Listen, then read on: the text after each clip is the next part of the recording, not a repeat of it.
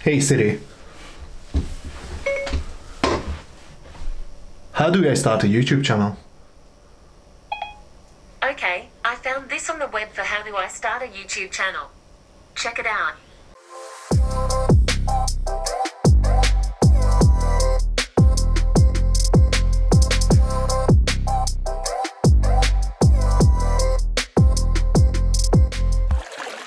Right, let's do this. Hi there everyone, my name is Robert and I'm a keen Hungarian angler and content creator. After 6 amazing years in Scotland, I'm starting my new life and fishing adventure in Australia, and here is my background story from the top. My lifelong love of fishing began as a kid in 1986. My friends and a teacher from my primary school took me out, and I remember I caught a tiny catfish on a meter-long bent twig. It wasn't even a fishing rod, and a thick mono line and a gigantic hand-carved cork float and a big hook. The whole rig was a disaster. So the fish was about 5 centimeters long or even smaller, but it didn't matter because that was the moment when I knew I found an amazing hobby. I was so obsessed. I went to the school every day and I kept my old Diver, DAM and Shakespeare catalogs in my school bag just in case if I had time to look through them and dream about all of the nice stuff in it, lures, flies, everything. I remember my mum finally bought me a 5-meter long telescopic pole and a 7-foot long 2-piece lure rod with a coffee grinder reel. The whole setup was so heavy and I used them for literally every style of fishing for years. Obviously later on when I had a chance to work as a part-timer next to school, I spent all of my income on fishing gear and I started to open my wings as a competition angler. This included competing at national and European level. For instance, in 2012 I was 4th on the Hungarian individual feeder fishing ranking. Fishing is the reason I'm even in this content creating, videography and the photography space, because when I really got into the fishing industry as a fishing shop owner back in the early 2000s, my whole life revolved around fishing. After a couple of years I shut down the fishing shop and started working in marketing for more than 10 years. I've done heaps of studio and on-location photography. I was also a photographer and a journalist. I wrote hundreds of articles for several fishing magazines and companies.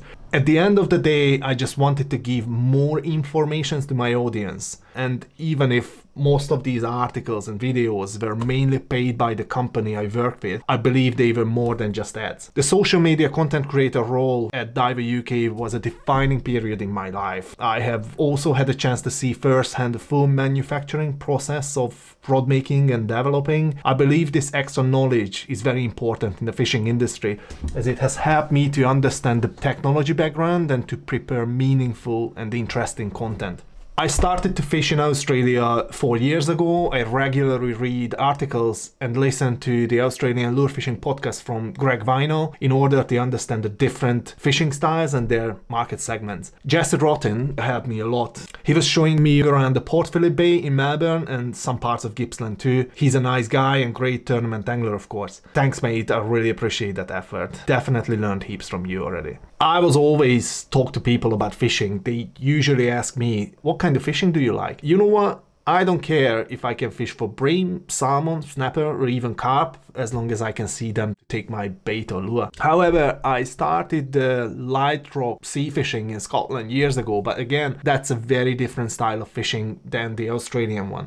The venues are different, the sea is different, and of course the species are different too. So I was hesitating about starting this channel. I wasn't sure about the concept for a long time. What is the value or the message I could deliver? What's the channel about? But during this pandemic and lockdown, I had enough time to think about all of these questions. You know, there's always an excuse. Of course, I had some too. My problem was there are heaps more experienced tournament or pleasure angler here to show you how to fish in Australia, and obviously they have decades of knowledge in their pockets, and that's why their contents are genuine and authentic. Very easy to learn from them. Also, there are some YouTube channels with incredible footage and action from the more tropical part of Australia, and when I moved to Gippsland, Victoria, I thought this is the wrong end of the country. There's nothing here. And I was certainly wrong, because Gippsland is beautiful. Even if it's it's not always warm and humid and sunny. Actually, I don't really mind the lack of humidity. So I was thinking and made a research what kind of fishing available around. Well, literally everything, like river, estuary, sea, or even trout fly fishing, bass fishing.